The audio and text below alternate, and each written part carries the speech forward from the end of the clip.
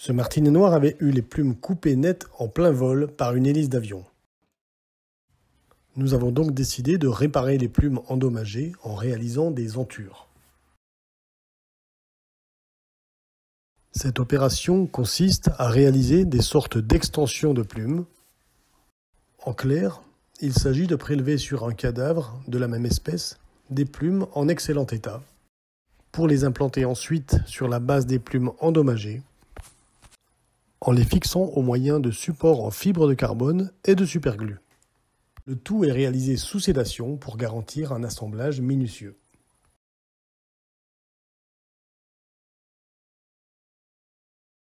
Jamais réalisée auparavant sur un martinet noir, cette opération a duré 1 heure.